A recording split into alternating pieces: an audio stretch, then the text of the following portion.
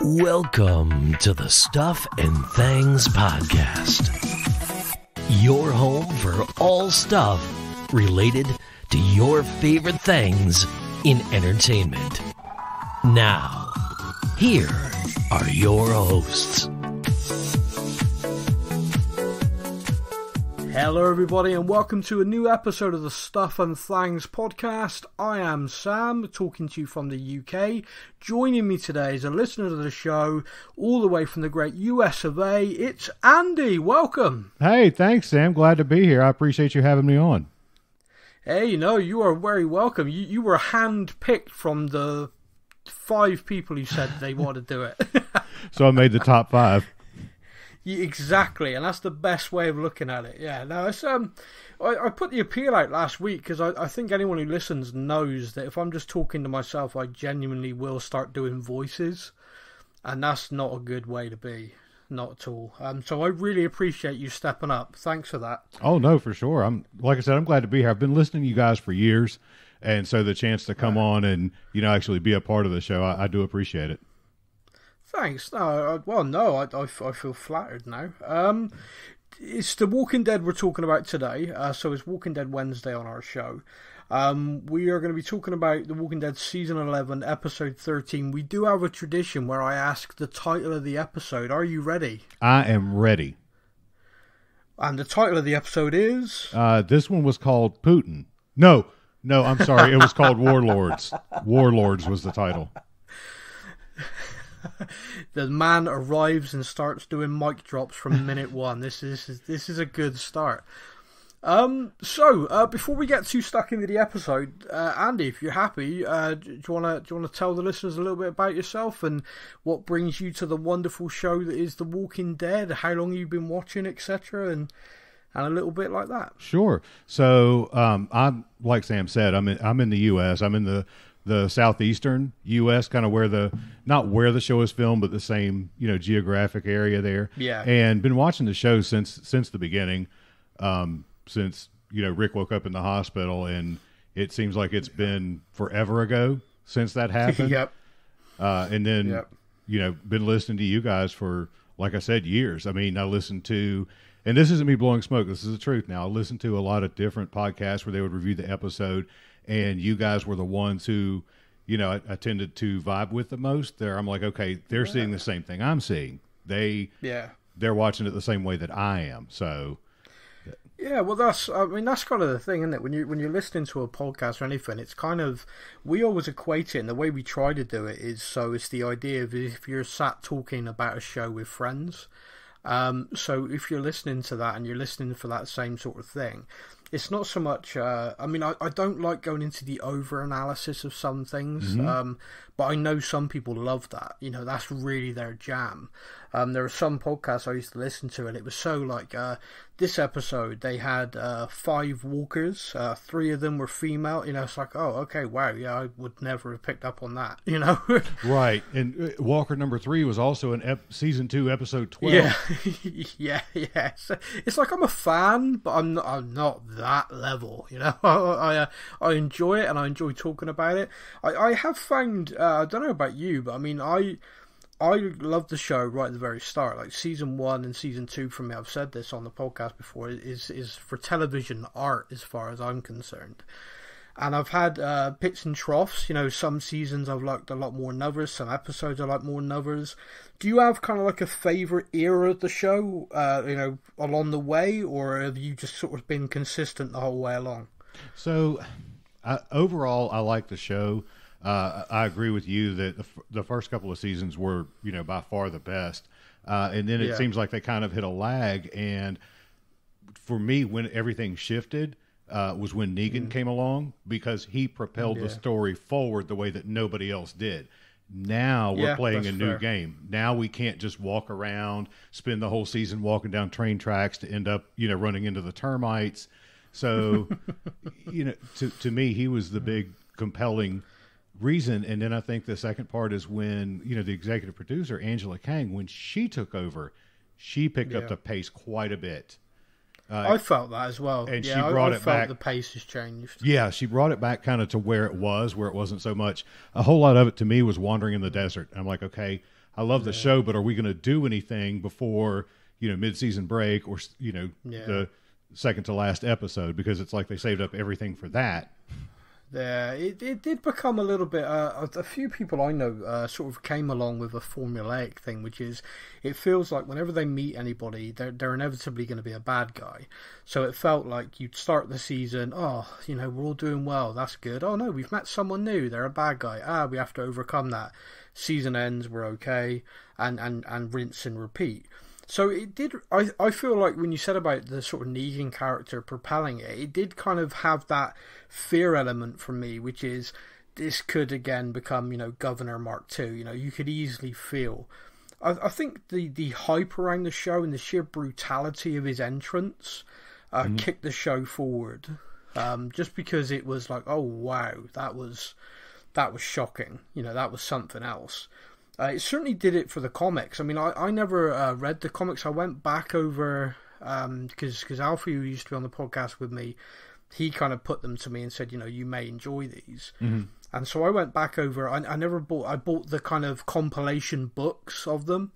And so I read the one, which was issue 100, which is where Negan was first introduced. And I read an interview with Robert Kirkman who literally said he felt the book had become stale, so he needed to do something that'd shock people, because if you get to 100 issues of a comic, people might think, that's a good time to stop. I'm done now. I've watched enough of this, I've read enough of this. And I feel like with the show, you've hit it right. He kind of gave us that shock impact to propel the show forward and the story forward, because it gave a unifying figure of hatred, if you like, a kind of a master villain, a Darth Vader of The Walking Dead. Well, and it needed it. Yeah, and for me it was, okay, how are we going to deal with this guy? He has the people, he has the weapons, he has the resources. We've not really, the governor to a lesser extent, but I feel like the saviors were far more of the big bad. I mean, Negan had outposts, he had, everything. Yeah. And when he decided, and they were far more organized. The saviors had a kind of leadership structure. What I find quite interesting as well is once it kind of broke down, and once you're now kind of looking back on it, you realise that the leadership structure and everything that Negan put in place, he kind of had to be that character he created himself every minute of every day, because if he wasn't, he was surrounded by some real assholes. So. You think of the guy who was like his second in command. I'm trying to think of his name. Can't think of his name off the top of my head. The actor, yes, Simon. He was great. The actor who played him had that character nailed, and he was the one who did a lot of the evil savior stuff. That Negan was like, people are a resource. If I've got 10 people that have wronged me, I want to kill one of them because I want 9 of them to be, part of this. Whereas Simon was straight up, let's murder everyone and burn the place to the ground. Let's just kill them all, let God sort them out. Yeah, exactly. That's one way of dealing with it. Yeah. So, it was an interesting time. I mean, like you said about when Andrew Kang came in, I think for me, I find it difficult because Rick left. I don't know how you feel on that, but for me, I was kind of following the Rick Grimes story. Mm-hmm. And when they made the decision to kill off Carl, which I'm still very bitter about, it kind of felt to me that, if Rick had died or Rick had gone, but Carl took it forward, you kind of would have been okay. It kind of would have been like, it's a continuation. But with Carl gone and then Rick gone, I did struggle initially to get back into it. I'm definitely into it again now, but I did struggle. How were you with that? Because, I mean, obviously you, like me, followed Rick from the start. No, and I was the same way. I was really disappointed when they lost Rick, but I think that, kind of a behind the scenes, they lost Carl, which I think led to losing Rick. When Chandler Riggs hit 18. The actors, he wanted to be paid like an adult, and they didn't want to pay him the adult scale, so he left. No. And they wrote him off the show. And, Andy Lincoln has kids. He had treated, I think it was kind of like a stepson to him. And when he saw how they treated him, he's like, that's enough, I'm gone. Yeah. It's interesting because that was very much the kind of statement that came out and the kind of word that came out from everybody. What kind of surprised me with hearing that was then he then enlisted himself to do these films, of course, if they ever appear. But one of the things that I think possibly did happen, you possibly made that decision. I think he was on the fence, but I think, like you've just said, he was, as an actor, I think Andrew Lincoln, from everything you see, every interview, he treated that like a family, the cast like a family. I think he felt very let down by what happened, and so he left. But I think there's a big part of him that just wanted to finish the story. If you've invested that much time, that much energy, and let's face it, that guy gave everything to the performances. There are scenes where he's being quite literally emotionally tortured that to this day I'm sort of looking back and I'm like, oh wow, yeah, that's painful to watch. Yeah, he was to me he was the highlight of the show, and that's not to detract from anybody else that's on it. No.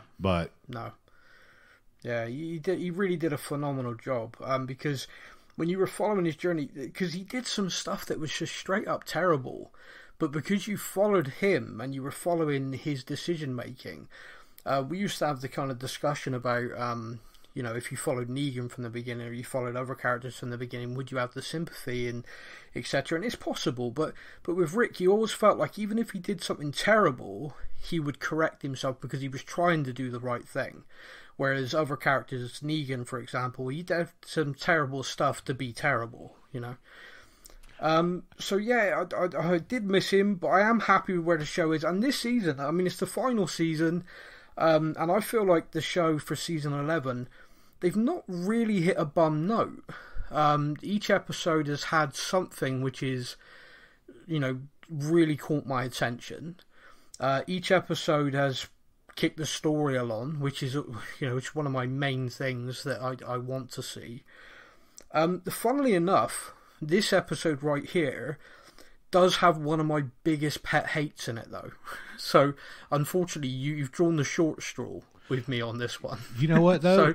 I don't think I did, because there was no Eugene in this episode. If I had to watch another hour of him crying and the way that he talks. And here's the thing. I love Josh McDermott, and I think he does good. Oh, he's amazing. Yeah, right, he's amazing. Eugene is like one of those spices you have to use sparingly. It adds to it, but too much of it. Yeah, Stephan agrees with you. My normal partner in crime, he cringes. I mean, literally, like there are some people, their voices hit a pitch or whatever it is, and it's like nails on a chalkboard to you. Eugene going on one of his long spieling speeches, I can literally watch him sort of cringing. It's entertaining, but with this, my big pet hate is around storytelling with flashbacks. I have that on my list. Long enough. Oh, yeah. You've listened to the show long enough to know that it's like when it's used sparingly, it's a really great tool for telling a story.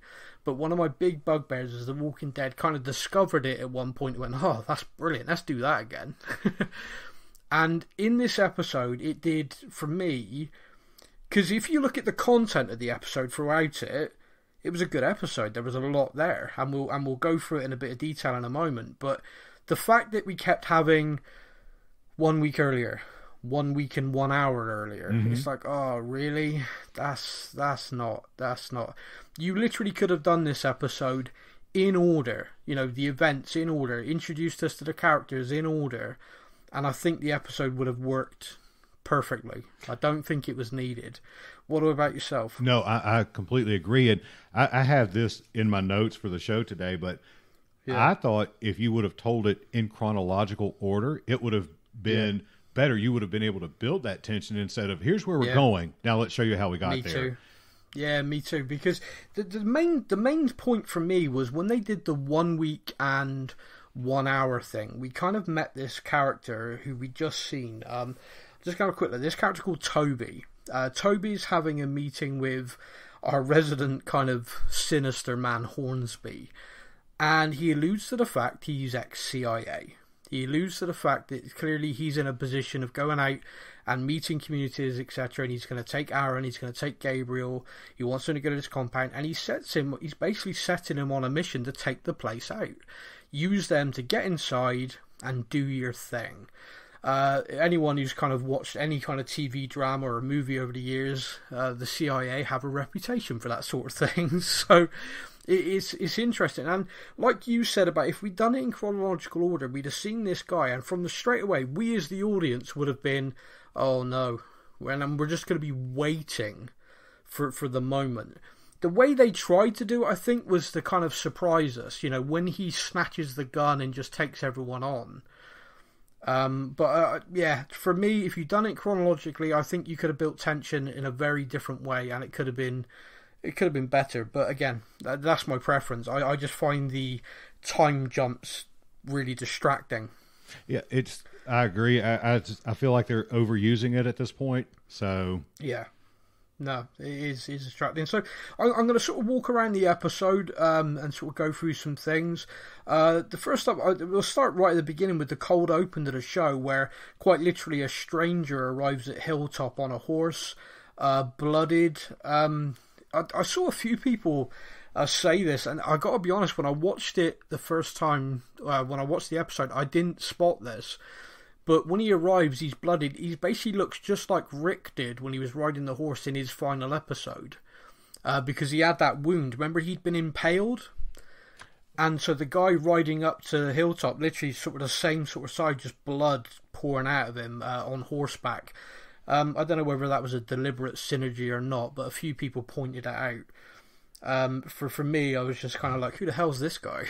No, what's funny is when that guy comes pulling up, I'm like, okay, if he lives, Elijah's going to have some competition for Lydia.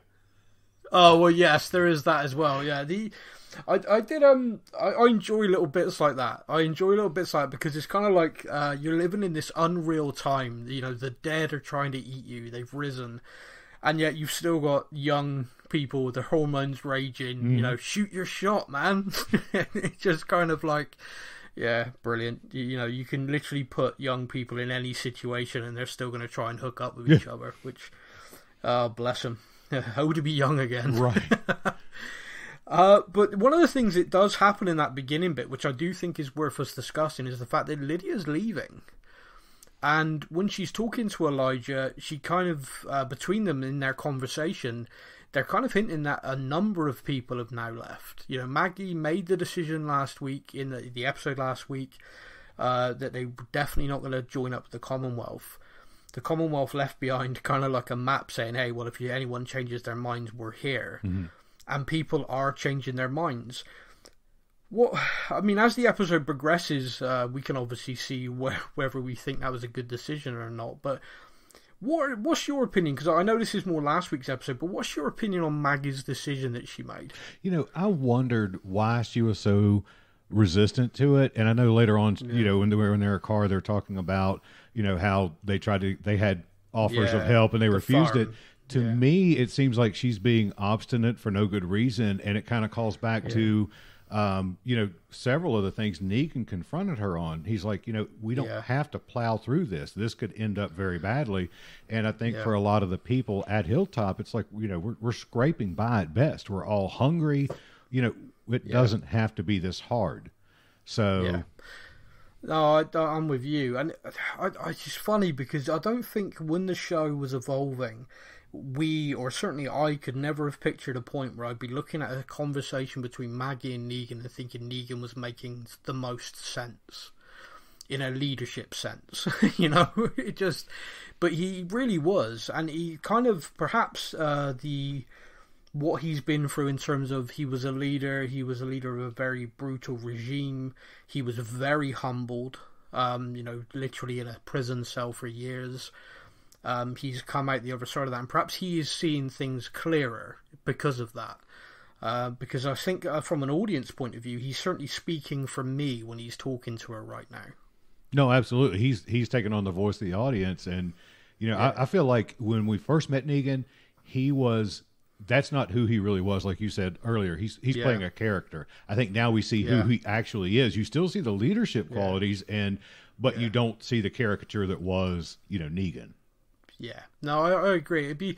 It's interesting again because he appears to have joined up with this group, which we'll come on to. But the fact that Maggie does tell this story about being on the farm and her father and the father's kind of position when they had the drought. it does kind of give the impression that she is digging in because, you know, she thinks that's what her father would have done, someone who she clearly looked up to. I mentioned this on the show when I was talking last week, so again, I'd like to bring you in on this. Do you think they're deliberately not referencing Rick much, or do you think that, as in a writing decision, or do you think the characters are simply forgetting the impact that Rick had? Because whenever there's a discussion on leadership and decisions, you know, oh, what would so-and-so do, what would so-and-so do, I always think of that as a perfect opportunity where people could say, well, you know, if Rick was here, what would he do? Well, because they are all survivors because of him, really. Well, and they are, but he was so long ago. I mean, how many years has it been since anybody's even, you know, how long ago since Rick died? Yeah. And how much have they been through? So, you know, for them. No, you are right. You are right. I mean, for us as the audience, is you know, seasonal. For them, the time jump after Rick, I think, was 5 years. Was it? 5 or 6. Yeah, 5 or 6 years. So yeah, no, you're quite right. And then we've had another jump again. So we're probably 6-7 years since Rick got. No, that's fair. But she's there. She's referencing the farm, etc. It was obviously her upbringing. So and there wasn't anything wrong with that. I just do think to myself sometimes, I wonder if they're kind of holding off Rick references because maybe they're worried about running into the danger of him being mentioned every week, reminding the audience what you could have had, you know, if he was still here. Well, there's that, but, you know, I wonder too, because like with the Rick Grimes movies, how many people still care? How long has it been since we've seen Rick Grimes on screen? Oh man, that is such a valid question. There, when we first did the podcast, I used to talk to a lot of fellow Walking Dead podcasters all the time, because we'd all be talking about different things, talking about how did you manage to get an interview and things like that, and all sorts of wonderful stuff. And a lot of them have gone. You know, they've left the show. They kind of hit their point of, you know what, I'm kind of done. And one of the biggest ones I used to talk to is called Two Dead Chicks, two ladies in Nashville.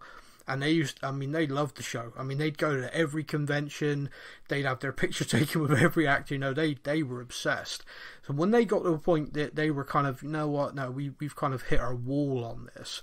But they put a thing out saying the show will definitely be back with the movies. You know, we're massive Rick Grimes fans, and when Rick Grimes rides again, we'll be back. And I messaged them recently. They were just like, oh, wow, yeah, no interest. You know, it's gone. And like I said, these were people that were at every convention. You know, they were front and center. So if diehard fans like that have lost interest, you've got to believe that unless they can find a way to build that interest back, and by doing that with the show, they're going to struggle, I think, to garner the level of interest they're expecting. I mean, you can't, obviously, you know, the pandemic happened. You can, no one's responsible for that. But before the pandemic, they took a long time to get this rolling. You know, they could have been dropping hints for this for a long time, and they haven't been, which kind of suggests the rumours around the scripts being rewritten constantly are true. One rumour that is persisting right now, of course, is that Rick Grimes will make an appearance in the final episode. In what capacity? Nobody knows, because of course it could be as simple as a flashback. You know, it's the final episode. You could have someone thinking of him and him appearing, you know, like we did with Shane in Rick's final episode. But he has been in Atlanta for quite some time. He's been seen, spotted. I think that would be their best way of building hype for the film again, would be him returning somehow in the final episodes. What about yourself? No, I think that's going to be the only way. My only, you know, concern is we're getting down to the last few steps. I know they've got a couple episodes left before they take another break. So when they come back, they've got a handful of episodes and that's it. So if they're going to do that, you need to start that. Yeah, well, it's the final. The final 8 has been filmed because Norman Reedus, who plays Daryl, actually got injured in the final episode filming. He had a serious concussion. Thankfully, the news is he's absolutely fine now. But him and one other actor got hurt, and they were filming the final ever episode in doing that. So we know at least one spoiler. He gets hit in the head. we know that. So we'll have to wait and see how it happens. Maybe it's Rick. Maybe Rick shows up and just clocks him for leaving him behind. That's how they're going to time in.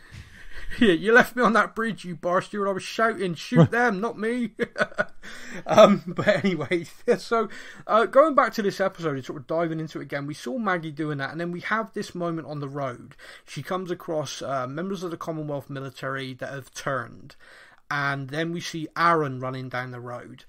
And it's at this moment you saw a massive eye roll from me as the screen says 1 week earlier. And we go right the way back to Father Gabriel basically delivering a sermon in a church. When that first happened, were you aware of where he was? Because I got to admit, I thought he was at Alexandria. And I'm looking at all the people going, I know none of these people. I kind of assumed he was in the Commonwealth because I don't think Alexandria has anything nice left. You're probably right. Yeah. I don't think they're changing the sign in front of church and people are putting on nice clothes there. Yeah. You're probably right. I think I was so used to just kind of where they were, where they are, that I was genuinely looking around the congregation thinking, wow, I've really not paid attention to the Alexandrians in some time. There is no one I know. And then, of course, it became apparent where he was. One of the things as well, which I quite liked, is Aaron's kind of gone full circle. When we met him, he was literally working for Alexandria and going out and trying to find people to come in to their walls to help better their community. And here he is again now for the Commonwealth doing that same role. One major difference, though, between which I did think was kind of funny, is Aaron, when we first meet him and he goes out and meets Rick, very approachable, very polite-looking young man, very kind of, dare I say, down to earth. It didn't look threatening in any way, would you say? The guy now literally has a spiked mace ball for a hand. I don't think how much he smiles really is going to be relevant anymore. That guy literally has a weapon for an arm now. So I don't know. What do you think about him being a welcoming wagon capacity? No, I think he's got the right demeanor, and he mentions, that he used to work for an NGO, so that makes sense. So I think, the empathy stuff, I think he knows how to talk to people, but when you're carrying around a mace on your arm, yeah, and now he's got the full beard and everything else. It just made me laugh because I was thinking back to it was kind of like this nice reality of, oh wow, he's gone full circle. He's doing what he really enjoyed doing. He loved doing that. He kind of felt like he was making a difference. But then I had this image of, imagine being a poor, scared community and this guy comes up, like you said, full beard, a weapon for an arm, like, hey everybody, I come in peace. Do you though? Do you? More or less. You're not. Yeah. Well, come in peace, shoot to kill, as Kirk would say. The flashback aspect of it, like I said, it irked me, but we did get to see the guy who showed up at Hilltop, and the guy's name is Jesse. So we knew then the tie-in. The assumption at this point, obviously, is that Aaron has sent him to Hilltop to try and get help. So we see that guy, and then we learn again about them going out to this place, this building. When they show up to it, it doesn't look the most inviting place in the world. I think Father Gabriel kind of points out, if there's a building out there that basically has "Go Away" written on it, it's this one. What's your thinking? Because there's kind of a debate here between our characters that we know and love, Gabriel and Aaron, with the new guy, Toby, who we don't know is CIA yet.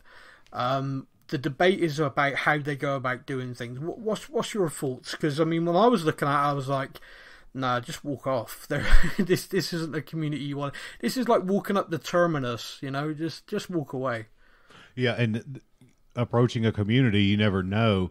But it does look foreboding because it's an old, apartment building or whatever, and obviously it's run down and everything like that. I don't know. Yeah. It seems to me like they didn't really have any contact. They left some MREs. You don't know the disposition of these people, or are they cannibals? We don't know. So no. These are things I think you would want to know before you just kind of walk in their front door. So I'd agreed with them. Hold on. Yeah, I was with them as well, and then Toby's kind of pushing it, which obviously we then learn why later on. But yeah, the kind of the showing up, leaving the troops behind as well. The kind of protection aspect. Father Gabriel decides to remove his collar as well, clearly thinking to himself, I don't necessarily these are religious fanatics. They might not necessarily be fans of priests, right. Which of course, everyone kind of says, oh, they're religious. Oh, great. Well, they'll obviously like you. There are a lot of different religions out there, a lot of very different beliefs. They could and I don't know about you, but in my experience, they don't always get on. No. And you could be walking into some snake handling church, or you don't know. Exactly. Father Gabriel rocks up with the collar, and the guys all walk out with like an inverted cross. Oh right. Yeah, not for me. Okay, yep, okay, no, not me. Oh, sorry, you guys are Satanists. I'm sorry, mistake. Yeah. I'll go to the next one. Let me just walk away, please. Yeah, so it was kind of... I liked the debate, though. I liked the fact that we were seeing the experience of our characters. And I think what they did quite cleverly with the show in this is that, from our point of view, we were seeing Toby pushing for it. And we were kind of thinking, this guy don't know what he's doing. Mm-hmm. This guy is a bit of a fool. This guy's just foolhardy. He should listen to the experienced guys. Of course, we then learn, once they get inside, of what his true motive was. Now, when they do get up to the place... Quite a sinister looking group, very threatening in their demeanour. They take their weapons, they take them inside, and then they get introduced to the head honcho. Now, I recognised this guy straight away from a famous movie. Did you? Yes, I did. I think we have to give a shout out to Michael Biehn. I mean, he's played so many iconic roles. Oh, without a shadow of a doubt, yeah. I mean, I loved him in the film Tombstone. Just as that was my favorite. One. Yeah. Yeah, well, there you go. He's phenomenal in that. Absolutely love that film. But for me, I mean, I wrote down in my notes, it's Carl Reese, the original Carl Reese, right? From the Terminator. But here's the problem: anybody from the Terminator that shows up in front of Aaron and Gabriel, that's like kryptonite to them. Oh yeah, every cast member dies. Yeah. That's true. This is very true. Yeah, and even on Fear the Walking Dead, because the John Connor character died in that recent. But anyway, I'm really going down a rabbit hole now. I better stop. Right. But I like that. I like it straight away. He's such a great actor, such a brilliant character actor, because he comes in and straight away he's got you. You straight away. We've never met this guy before, but his intensity when he's sort of shouting at them. Pointing out the skulls that he's got on the shelves, it was like, oh wow, this is not a good place. Aaron was right. Just walk away. Mm-hmm. I at this point did not see it going the way it then went. What about yourself? I mean, were you suspicious of Toby at all until it was revealed what his mission was, or were you kind of thinking like me, he was just a bit of a snivelling, didn't know what he was doing? That is exactly what I thought. And I even wrote in my notes, I'm like, the more I see him, the more I hate him. I thought he was just a sniveling, he's been sheltered, living in the Commonwealth, has no idea how this works. Yeah. And there again, I wish they told it in chronological order. If we knew that this guy was a former spy, then we could see the act he was putting on and be like, oh, this is getting ready to go so sideways. Yeah, well, and that's the interesting thing, because I can understand why they decided to hide it, because the impact, me and you have seen this episode, we both thought the same thing. This guy is just sheltered, snivelling, what is he actually going to bring to this other than probably get his head blown off? Mm-hmm. But then the opposite of that is the fact, if we as the audience were aware, we'd have just been waiting, it would have been like waiting for the boot to drop. Just like, oh, this guy's putting on an act, this guy's going to do something bad, this isn't going to go well. When he does act fast. This is someone who is trained. This is not just a survivor who's learned how to use a gun over the last decade. This is someone who's had training. One of the things I thought they've got really well this season especially is they have really showed a difference between survivors and firearms and people with training. Because the group of the Reapers that were all ex-military, I thought they really demonstrated how a group, I think there was about 8 to 10 of them, but they cut through hundreds. Maggie's settlement was hundreds, and they cut through them gleefully. Like a hot knife through butter. And that's what trained people can do, as opposed to, I grew up on a farm, or I just learned how to do this when the zombies showed up. Yeah, it's a whole different level. Exactly. And it is, and I think there's something in the show over the years that perhaps we've not really, we've kind of just taken it on, a bit like there's some scenes in All Out War, and they're like, yeah, okay, this show's just become an action show. But initially, like seasons 1 and 2, there was a big difference between Rick and Shane and everybody else. Rick and Shane gun handling, what they were doing, they were police trained, and that difference was there, and it kind of slipped away. I think what they've done well in season 11 is really brought that back, and in this, again, this guy, because they've given us that with the Reapers, when this guy acts, we all go, oh wow, yeah, okay, he is serious. He is a serious individual. This guy's full on also, Jason Bourne, yeah. Exactly, and he leaves the room, and when he leaves the room, you're kind of like, well, what's he going to do? This place is packed. He's got one firearm. It's packed full of people, but then, of course, when the door opens again, we realise that actually, no, an assault team has followed them in. So he coordinated this, he timed it, he knew exactly what his plan was, and they literally organised it to go in there and just kill everyone, or just to try and retrieve their property and then kill everybody.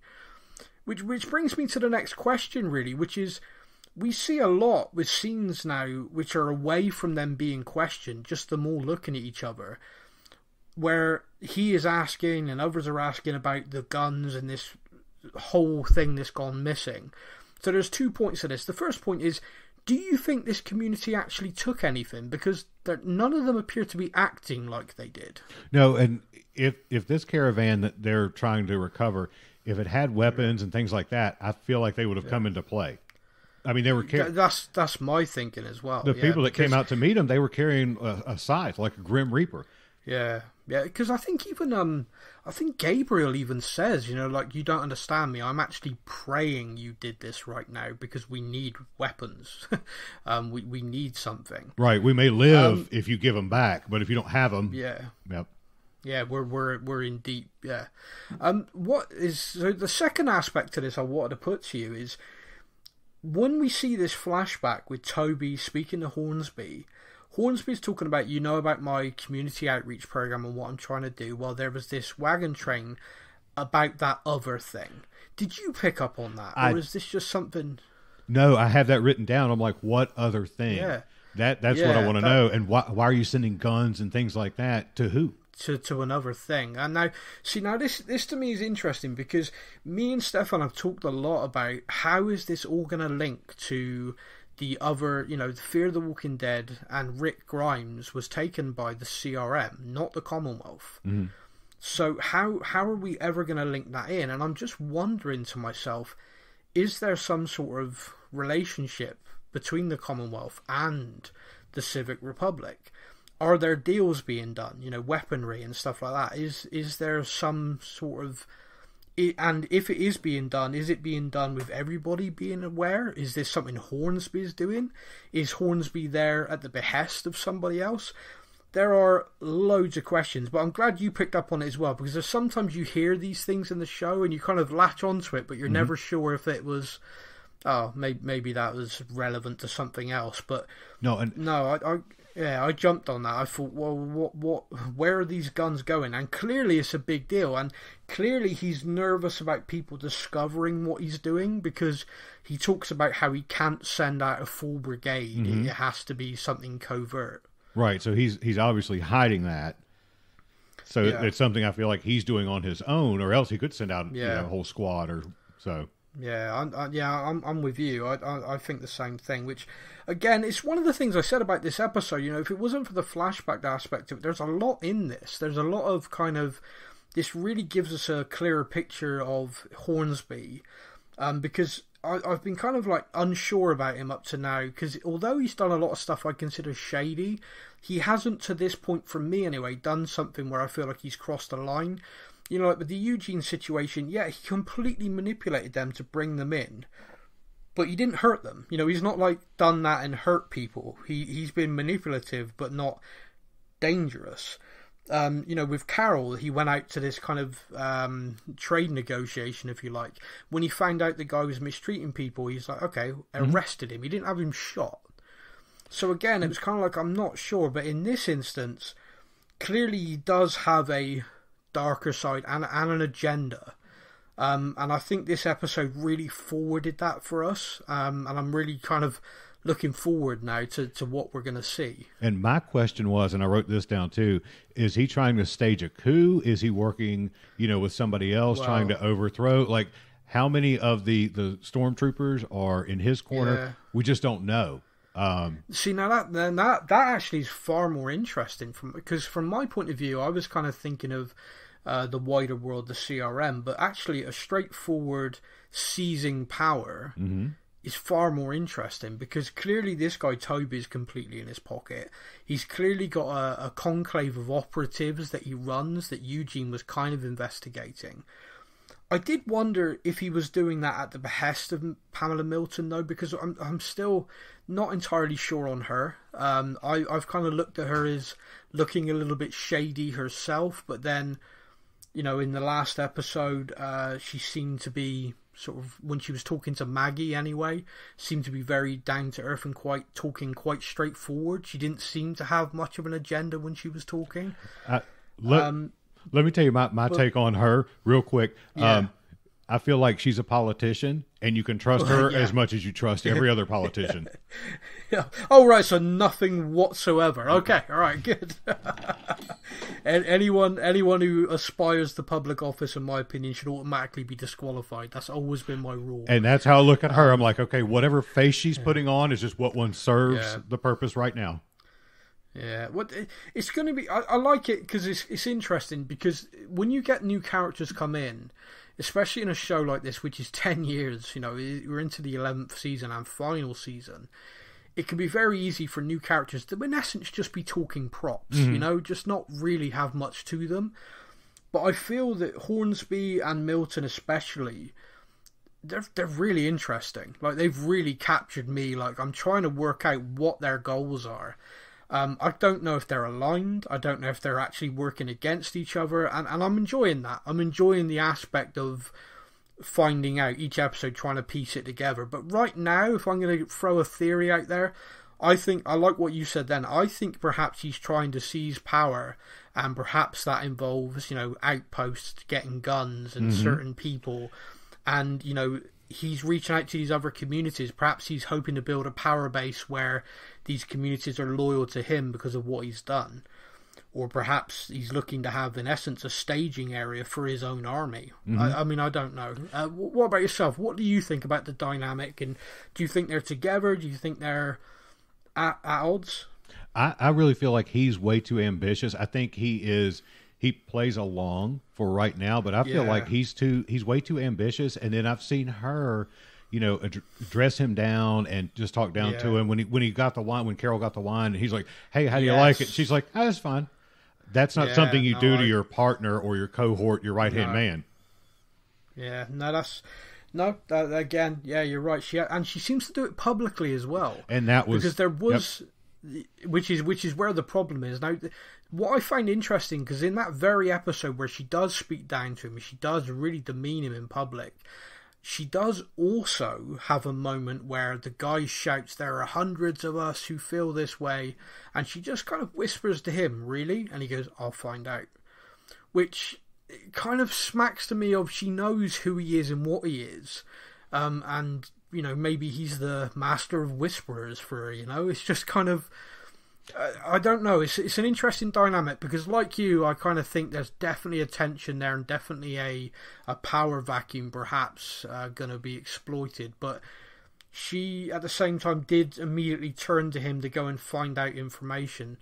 But maybe, again, she's mistrusting him. I think she is. I think we're going to find out that when Rosita went through and she found all of that propaganda material and resist the Commonwealth, I feel like he's behind that.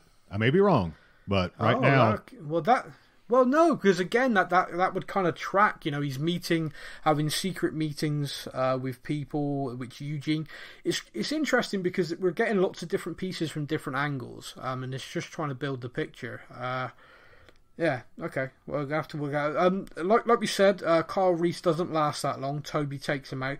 Toby appears to quite like violence. From a kind of a snivelly character at the beginning of the episode, by the end, he seems to actually quite enjoy killing people. He seems to really enjoy it. We have a situation where he's literally throwing people off a roof as well, which the thing I really liked about that is we just heard the scream and the noise. Because my imagination can do so much worse than what any special effect can. And sometimes when you see special effects in shows, it's a bit like, oh no, that looks very CGI. Because obviously they're not really throwing people to their deaths. But I kind of find the scene where Negan, etc. are in the building, you just hear the people shouting and dropping. It's kind of far more menacing like that. So what's funny... That same scene, I didn't take it as menacing. I was trying not to laugh because they were in the middle of their dialogue and you're just like, splat, splat. Well, yeah, no, you definitely can. I mean, it does remind me of the game Lemmings, of course. Right. You know, you can put the Lemmings soundtrack over that and just have a laugh. But, of course, we have to now talk about Negan, because Negan does come into this. There's a scene where Father Gabriel is in trouble. He's been taken, because he basically punches Toby, which, by the way, I'm really liking Father Gabriel's newfound violent, angry streak. God's talking to him again, but he's still throwing punches. Fair It's the Old Testament God that's talking to him. Yeah, definitely gone old school. Yeah, without a doubt. But he does that. He's obviously in deep trouble, but Negan appears. Negan, we first see him meeting that Jesse guy who's stealing a horse, and it's Negan who sends him to Hilltop. Tell these people that, Aaron, etc. and Gabe are in trouble, go. We then see him go in. So Negan has obviously become part of this community. He even, there's a lady there he's with who he seems to be sort of out, obviously doing like a run with or something. Mm-hmm. And he says to her, like, we've lost our best people. I'm guessing he means his best fighters. So he's obviously been there a while now. We did get a kind of 6-month jump from when he walked away from Maggie. So, but because they've jumped around the time so much, I'm guessing this is months in, because the 6-month jump was Daryl at the gates of Hilltop, which we've not got to yet. So I'm just guessing we're a few months down the line from Negan walking away. So he's obviously been with these people a little while. But at the same time, he seems almost like a completely different guy, like laid back, happy, chatting. And they all seem to like him. Well, I think if they knew him, they'd be more nervous. Well, and I think now he can just be a part of something instead of having to lead something. He doesn't have to, be anybody other than who he is. He can be that laid back and just, but the time jumping thing, I was like, okay, wait a minute. He walked away and I guess just showed up here the next day. Yeah. The time. It is confusing. It is. Doctor Who is easier to follow with the time stream than this. Wow. Yeah. No, probably. It is a bit aggravating, but I'm sort of trying to keep it together. So he is there. He is part of the new group. He does save Gabriel and Hey Gabe, which made me laugh. Aaron does get away. So in essence, this building now has got Negan and this group of people with Gabriel. These group of people we've not really seen before. They're, in essence, trying to fend off the Commonwealth soldiers and this guy Toby, who's now in full military uniform, ready to fight. So he's storming their way down there. And the episode basically ends with the strike team of Elijah, Lydia, Aaron, and Maggie arriving. And then, I don't know about you, but I find the end of the episode a little bit like, oh, really? You're literally leaving us on that? But what are your thoughts? What are you? I mean, I really hope the next episode continues, because if the next episode jumps us to something completely different, I'm gonna be pissed. Okay, can I tell you, if it cuts back to Eugene, yeah, I'm gonna lose my mind. I don't think I'll own a TV if that happens, because I'm gonna throw it. I'm gonna pull it off the wall and throw it. I hope it picks up. Episode 14 is titled The Eugene Monologues, where he basically talks about his book for 51 minutes. And cries. and it's way over emotional. Yeah, don't do that. So I'm hoping I'm like you. I hope it picks up where we left off. But here's the thing: you've got these trained people going up against Spike Arm and Maggie, and I don't know that that's a strike team. I mean, I was saying help, it very tongue. I was saying it very tongue in cheek. Yeah, I'm like, if that's Rick and Daryl walking in there, you think, yeah, okay, that's gonna even it up a little bit. But yeah, I'm not thinking of Lydia and Aaron. I mean, don't get me wrong, Aaron has smashed a few of that armor with his arm. Maggie doesn't really take many prisoners.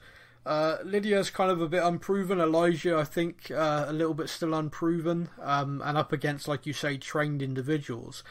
What it's going to be interesting anyway, because of course the lady who's with Negan, she basically tries to inspire the people there. Like, they're on our turf. They don't know this building. We do. We've got an advantage.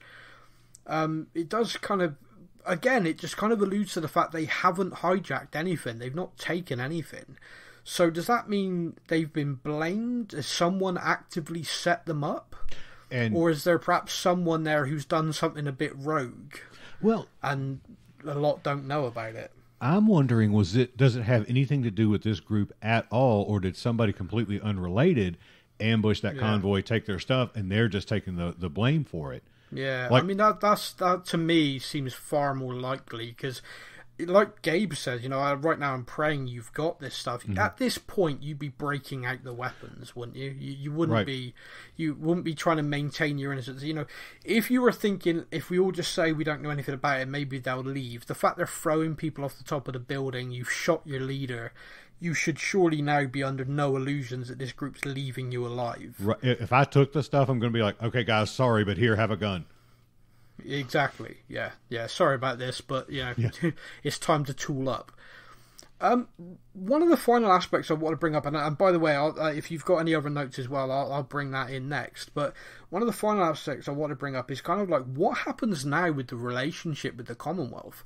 Clearly, this is now concreted in Maggie's mind, her opinion of the Commonwealth. Mm-hmm. But Aaron and Gabe are literally citizens now. They have roles. They have jobs within the Commonwealth. If this Toby guy and the troopers get back, then Hornsby, etc., is going to know they're a threat to him then. So it's almost like they can't let any of these guys leave. They can't. And then if they don't let them leave, what happens when they go back? Hornsby's going to wonder, well, where's all the men that went with you? Where's my guy? I don't see any scenario here where the relationship manages to keep a status quo. I think this act in this scene and what has happened in this episode is a big problem for all of them. Well, this is my thought. This is how I think it'll play out. Hornsby could always make the argument that, look, we try to bring people in. Not everybody's good. Not everybody's going to be able to go back to being civilized. A lot of people have gone feral.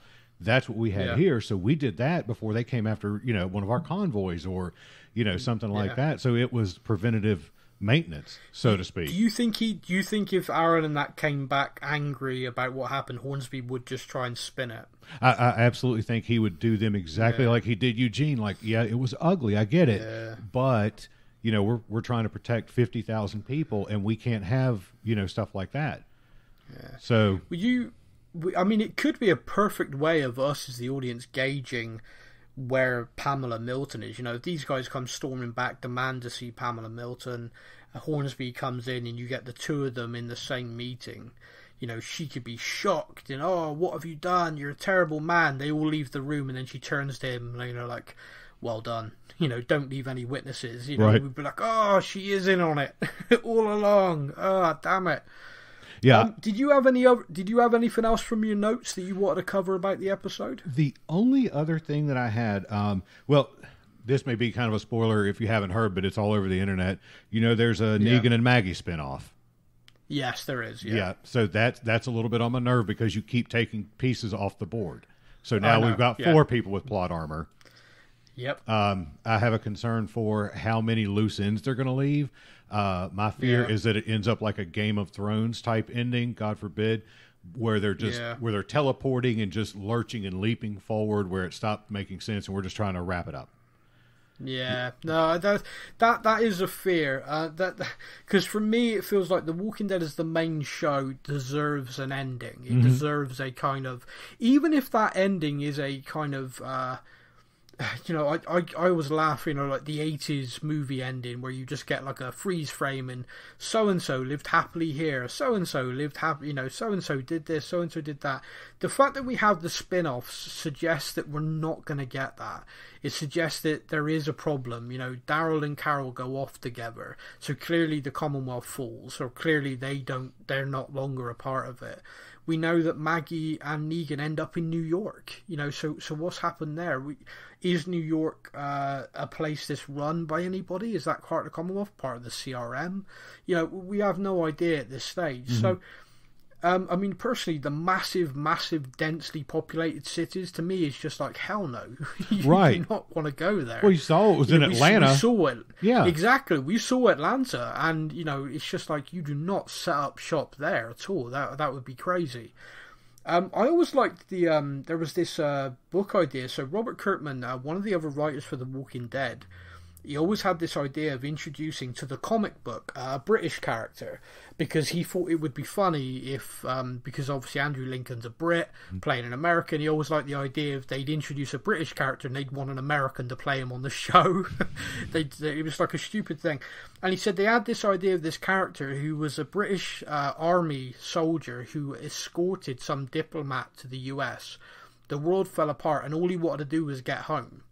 But he had no, planes aren't flying, nothing's going on. So he literally is walking like a kind of kung fu star, I walk the earth, going from place to place, all the way across the states to try and get to the East Coast, to get to New York, to find a boat. Just this guy's just one-track minded.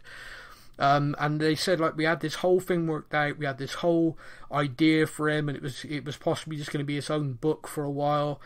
He said, and then it just got to the point that, Robert decided actually we're going to end it. We're going to end the book. And so it never happened. But I always like the idea of this one character just being completely driven with the idea of finding a boat to try and sail from New York to England. Like it would be nothing, just like... That's a job to get across. Yeah. Just get the oars out. I'll row the first bit. Yeah. Good luck, my friend. There is, of course. Do you watch the spin-off show? Do you watch Fear the Walking Dead? Okay, so I gave up on Fear several years ago. It was bad for me. I couldn't. Yeah. I wanted to, and especially when they sent Morgan over there, which I feel like was a big loss to the main show. But they sent him over there, and he was just Momo, and he was. I don't know. It has improved. I will say that, but it is a tonally different show. So some people can't get to it, and that's fine. But there's actually now a spin-off of that coming as well, and the actual premise of this spin-off could be pretty frightening. Could be actually quite a good horror show. So in the season before the one we're on, so season 6 of Fear, a nuclear submarine has beached itself where they are. Oh wow! And they use it as a base for a while. This nuclear sub, before they realise that the reactor and possibly some of the warheads are leaking. So you don't want to be there. Yeah. So I'm not going to talk about too much of that storyline, but they're actually going to do a prequel offshoot of this nuclear sub when the world falls. So on a submarine under the water, and people are turning. I think that sounds terrifying. It does, and that would be worth watching, and that's what I'd hope Fear would be. I wanted to see the gradual breakdown of society. I wanted to see... man, we discussed that so much when we were watching it. We felt like they had the idea, and then they bottled it. It felt like they had the idea, and then rather than sticking with that, they decided they were going to race to get it to being like Walking Dead... Miami, just like an offshoot, just in a different place. But I wanted it to stay right at the beginning, which is what Robert Kirkman wanted. That was his whole premise behind that. If we're going to do a spin-off, let's do this. Let's have it set where everything... Because the first few episodes of the show was great because we, the audience, knew what was coming and nobody else did. It was... And you'd see a guy walking down the road ambling, you'd be like, oh, here we go. Oh no, he's drunk. Okay, all right. Right. Like Shaun of the Dead. I love that. Love that film. Oh yeah. Yeah, then that's right up my alley, that one. So that as a spin-off for Fear the Walking Dead sounds terrifying. I love the idea. I think that's going to be great, and it's actually coming out very soon. I think it's towards the end of April. So Fear the Walking Dead resumes its 7th season when The Walking Dead takes its next final break. And then so we'll be talking about that on the podcast as well. So if you do look for it, you can find it. We'll watch that one as well. But Andy, it has been an absolute pleasure having you on the show. Thank you so much for stepping in. Absolutely. Would you be willing to come on again in the future and talk about all sorts of shows with us? Yeah, anytime. Just let me know and I will absolutely be here. Oh man, that's brilliant. Thank you so much. Big thank you to everybody for listening. I hope you've really enjoyed it. If you'd ever like to come on the show with us, you have to apply and you have to be far nicer than Andy, because Andy's A1. Andy won. He's top number 1. Thank you to everybody for listening. We'll be back next week where we're talking about episode 14 of season 11. If you're a fan of the Marvel Cinematic Universe, you're a fan of Star Wars, keep an eye on our Facebook page. There's a lot of content being announced over the next few days.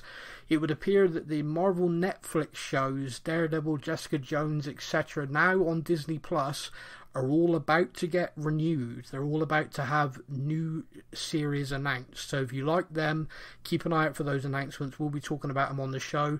Until then, everybody, you take care. Andy, you want to say goodbye to the people? Bye, everybody. Thanks for listening. Thank you for listening to the Stuff and Things podcast. We hope you enjoyed the show. You can find us on Facebook or online. Simply search the Stuff and Things podcast to join in our conversation every week.